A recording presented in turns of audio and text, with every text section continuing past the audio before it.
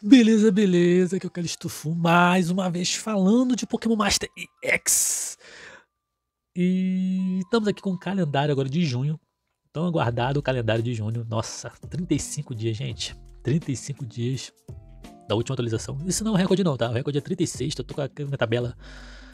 Não, o recorde é 37, né? Foi a atualização de dezembro de 2021. Que se encerrou, tipo, começou dia 21 de dezembro e se encerrou dia 27 de janeiro. Foi o recorde. 37 aqui. Teve aí 36 já também, foi de dezembro para janeiro. Não, mas foi 35. 35. Qual de mês foi 35 já aqui? Né? Foi de março para abril de 2020. Dezembro para janeiro de 2019. Dezembro de 19 para janeiro de 2019. Faz tempo realmente que não tem uma atualização grande assim, na verdade. A mais recente foi também de dezembro para janeiro de 2020. Dezembro de 2023 e 2024 foi 38 dias. Depois estava sendo bem breve, né? Tava sendo 28, 30, 28, que é a média mesmo. A média é 28, costuma ser 28 assim, o tempo básico de atualização. E acredito também que a próxima atualização já tenha 128, já chuta a data, né? Como dia 30 vai cair no domingo, dia 26 de junho já deve vir a atualização, tá? Logo depois do Pokémon Master Day. Porque não tem nenhum evento nessa semana aí de última semana de junho, então eles devem manter os eventos sexta-feira. Então tem que sair uma atualização quarta-feira pra ter esse evento sexta-feira. Entendeu? Vai ter um evento sexta-feira. Porque, cara, é triste demais. Mas já vou falar logo. Um mês com 2 Master Fez, mas as unidades estão bem niveladas, né? Não estão fora da curva, não estão, nossa, hypadas. Então, ter só 23k é muito pouco. Mas parece que é a política da DeNa. Essa aqui vai ser o recorde dela. Se passar disso aqui, passar de 24k, eles estão sendo muito generosos, né? Mas se vocês estão mantendo essa equipe, eles estão forçando jogadores, né? E tá tendo êxito de gastar dinheiro, entendeu? Nem que seja um pouco de gemas para ter mais gemas, não tem como. Então, se você é free to play, como eu, faz que nem eu, cara. Só jogue Master Fei. Só joga em Pokéface se você tiver gemas pra caraca sobrando. Eu tô juntando desde o aniversário, porque eu tive. Acho que foi 3 pits seguidos, né? Não sei se eu tive. Foi 3 pits seguidos. Foi nos 3 Master Fei, só foi no pit. Confesso que eu vou neles, mas com um cagaço enorme. Porque eu espero ter sorte neles, né? Vamos dizer assim. E poupar para o aniversário. Porque do jeito que tá o ritmo de gemas aí, se eu for mais 2 pits seguidos aí, eu tô lascado no aniversário. Entendeu? Tanto que, tipo assim, você já percebeu, eu não tô fazendo mais graça aí no Master Fei e coisa e tal. A última vez que eu fui em Master Fei foi em outubro do ano passado que eu fui em Master Fei. É, foi isso. Acho que foi. Foi no Ray, né? Então tá difícil, gemas. Tá difícil pra caraca. Então, peço teu like, comente, compartilhe, se inscreve no canal, se é possível. Seja membro, dá essa moral aí. Cara, eu confesso que eu tô tentado, mas é isso que eu vou ver como presente de aniversário pra mim, né? Gastar aqueles packs lá de história que pra eu pegar unidades diferentes, né? No aniversário sempre tem banners especial, eu pago de select, só se tivesse banner de select, aí eu talvez eu pague pra poder usar gemas pagas. Mas eu não vou nesses mix coach, porque acho que só compensa se você gastar dinheiro todo mês no jogo. Não é meu caso. Eu tô sendo sério, tô abrindo o jogo pra vocês.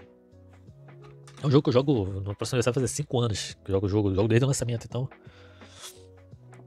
é uma coisa.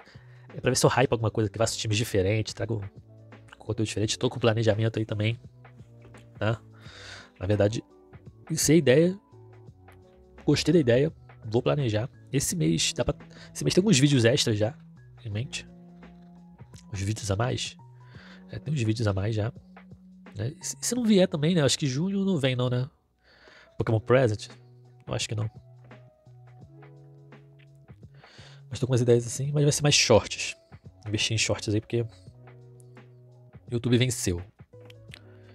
Trazer vídeo longo agora todo dia já tem sido difícil pra mim. Fica cada vez mais difícil. Então investir em shorts pra tapar buraco vai ser interessante. Então Não sei o que é não, mas se prepara, se prepara. Acredito que vai ajudar muito a comunidade também. E novos jogadores, o foco é ser novos jogadores mesmo.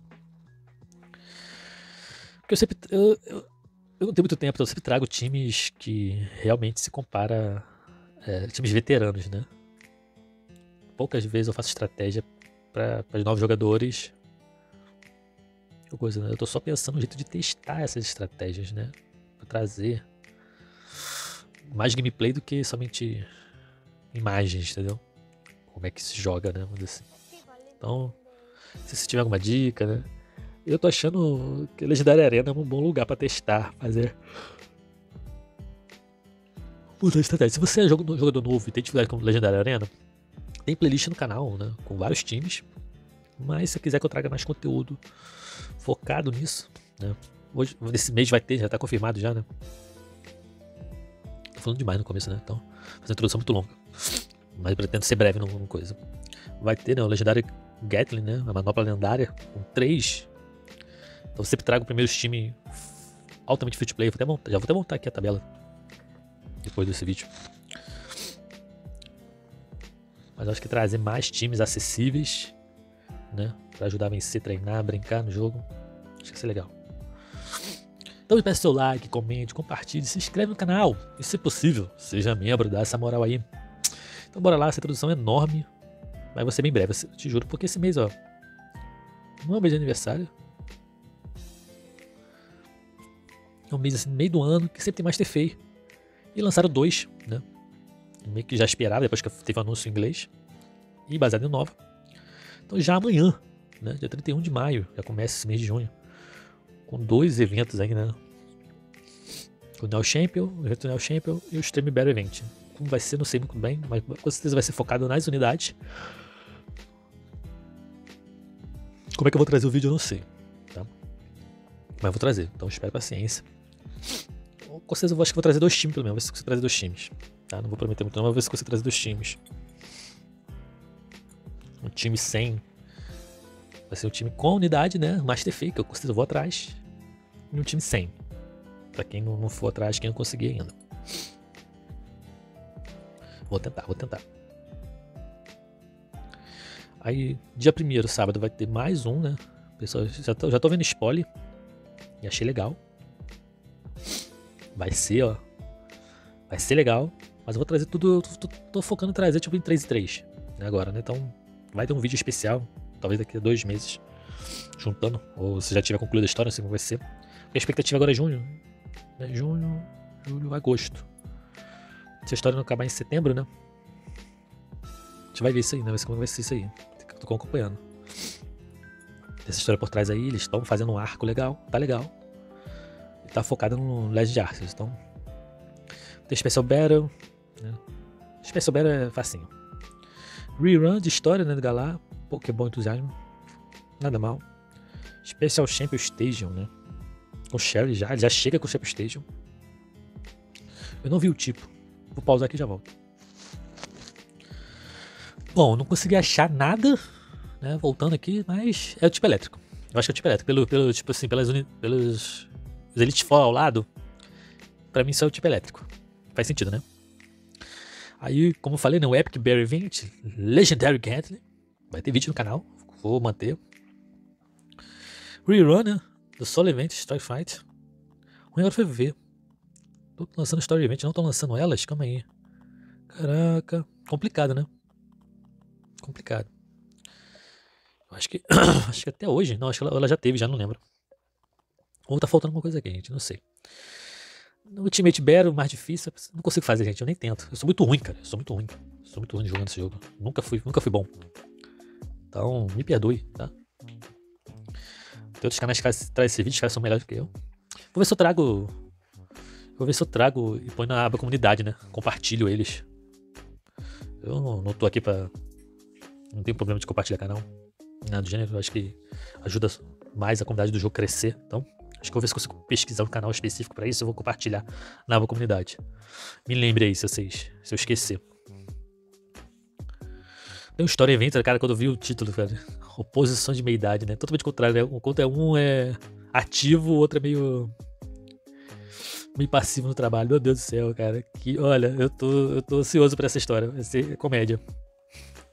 Falta alguns anos, falta um bom anos, mas é logo ali pra mim, né? Essa fase. É, filho. Joga o Pokémon desde que ele foi lançado. Ó, Village Event. O Pokémon já vai fazer 30 anos já, hein? Ano que vem. No Japão, né? Rerun aí, ó. Oportunidade top, né? Tanto que acho que baseado na minha coisa, acho que vai ser uma das primeiras unidades. Vai indicar, cara. Ó, se você não tem o Mega Mewtwo Y, é free to play, tá precisando de unidade do tipo psíquico e do tipo fantasma, a oportunidade é agora. Foca neles. São tops. Agora, esse Li presente são missões, vai ser missão legal. Não sei como é que eu vou trazer em vídeo, nem botei no calendário, mas talvez eu traga. Se só Levante, não trago só Levante, cara, porque a história é muito rasa, muito sem graça. Mas não sei o que vai trazer de novidade. Mas tá aí, né? Aí vem os banners, né? 31 Cheren com torneiro, Master Fei. Atualização aí do Pokéfei mensal, né? Do Training Lodge, né? Da pausada dos treinadores. Bianca, dia 2 de junho, acho que eu vou trazer vídeo. É domingo? Vai ser domingo? Vai ser domingo, eu vou ver aqui como é que vai ser com a patroa, mas eu vou trazer vídeo logo cedo, bem cedo assim. Vou acordar cedo, vou gravar tudo, eu vou editar e publicar pra vocês. Aproveitar que não tem corrida. Dia 4. Balgai. Variante de Scott pra aqui, gente. Dia 7, né? Trip Feature, baseado no Training Lodge, no Legend Legend, né? Agenta, Lana e Corina. Ou seja, ser tipo psíquico, metálico, né? Como suporte. E Corina. Ah, Corina vai vir. Então. É porque, se não me engano, já veio já, né? A Glória, né? Com o Shifu. Já veio. Então tá bom. Então faz sentido trazer o run delas. 14 Larry, 16 Cabo, né? As crises de meias idades aí. Agora do Neide. Um triplo, né? Com o Red, Snorlax, Anabel e Lana. Só do tipo normal. Só do tipo normal. 2 Snorlax e um Eve. Tudo suporte. E o rerun do Ethan. Veio muito errado em Ethan. Acho que mais é pra lançar o Field, né? Ele vai lançar o EX-Roller dele Field. Então provavelmente vai vir. Acho que vai seguir com o Jotô, tá? Deve vir o Ethan, depois deve vir a Lyra, deve vir coisa, então vai ter atualização aí. No aniversário, acho que no aniversário devo trazer o meu vídeo atualizando meus X-Rollers, tá? Eu acho que já adiantei só o Red Thunderbolt, né? Mas por um vídeo que eu tô tentando trazer, não consigo, mas vou trazer. Acho que vou trazer isso nesse mês. Já botei na agenda aqui já. Estrategicamente falando, vou tentar trazer. Bom, e é isso, galerinha. Esse é o calendário, cara. 23k gemas, poucos eventos, pode ver, cara. Quanto mais evento é melhor, mas muito evento, às vezes é chato, entendeu? Eu entendo muito bem, mas tem vezes... Se quer mais gemas, tem que trazer mais eventos. Tem que pedir isso, gente. Eu falei na pesquisa, não sei o que vocês fizeram, mas eles estão curtindo esse ritmo deles, então não tem como. Eu acho que só quando eles começarem a perder jogadores, que isso aí é triste. Eu não gosto, cara. Cara, jogo gacha, você tem que jogar sem parar. Porque pra voltar em alta é difícil. Não volta em alta, você vai ter que... É como reiniciar um jogo. Você voltar do zero, mas com algumas novas unidades que já tem. E o meta muda todo mês. Complicado. Então, tenham paciência. Vamos lá. Desculpe o grande vídeo, a grande introdução que eu fiz. Mas está aí o calendário. Nos vemos no próximo vídeo. Falou e fui.